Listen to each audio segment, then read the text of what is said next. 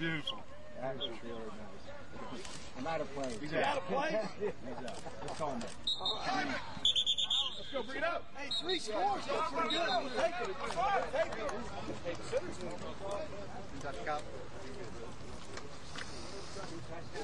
How about that 3 for 3? Pretty good. Pretty good. All right, everyone needs to go. 3 plays, 3 touchdowns. Got the flag, the United States of America. You opened it up with the Star Spangled Banner, and just go serve our country so that we can enjoy all the fruits that we have in this great game that we get to play. This gentleman was born in Panama. He's a family of military people. Fred Winston was shot down. I get emotional when I talk about these kind of things because these kind of people's blood made our lives great. My family and your family. Sir. Spent 5 years with him. 2 years.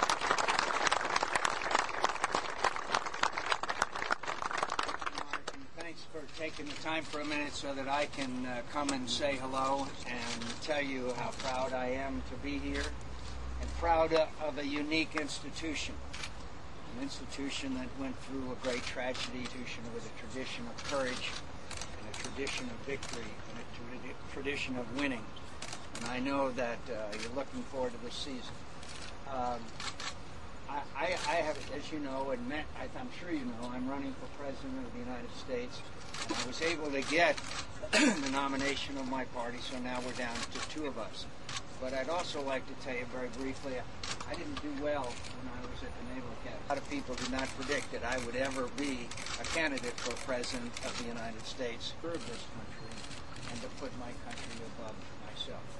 As Coach just mentioned, I was shot down by a surface-to-air missile while flying on a combat mission in the Vietnam War, and it was in one of the most heavily defended places in the middle of the city of Hanoi, and there was these things that looked like telephone poles, which were surface-to-air missiles coming up all after us. And I got hit by one and ejected bomb.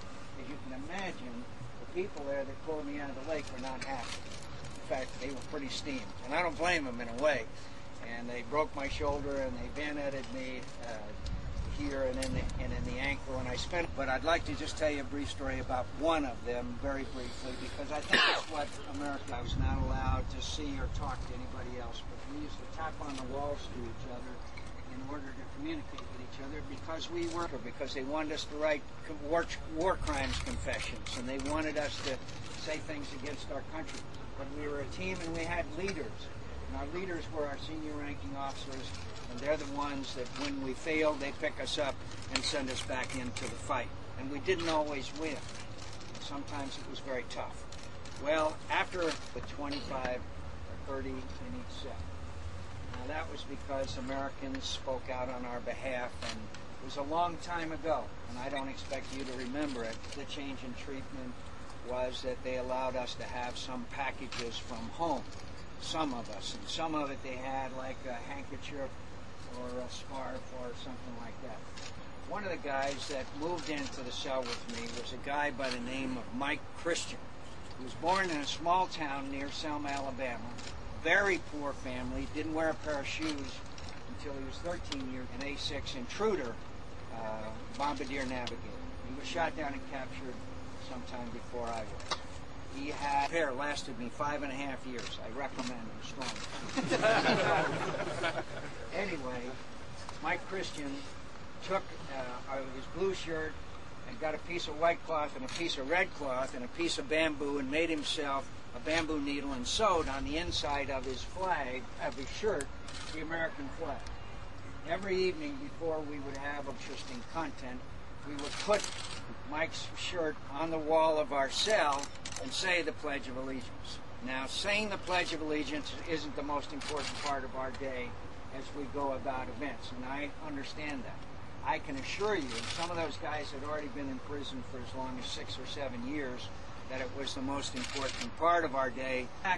Opened the door of the cell and called for him to come out.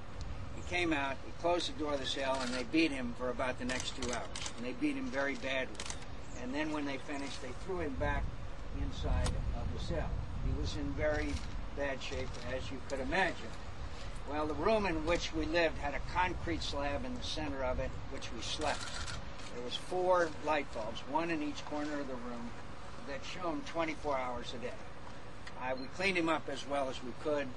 I went over to go down and sleep on the cell, and it happened as I did. I looked over in the corner of the cell. He was sitting there with a piece of white cloth and a piece of red cloth and a bamboo needle. His eyes were almost shut from the beating that he had received. Was, of course, Mike Christian sewing another American flag. He knew that it wasn't so important to him, but he knew how important it was to pledge our allegiance to our flag and our country. So you are here in an institution that has a tradition of tragedy, of courage, and greatness. And Americans are watching you, and I watch you, and millions of people will be watching, including our soldiers and sailors.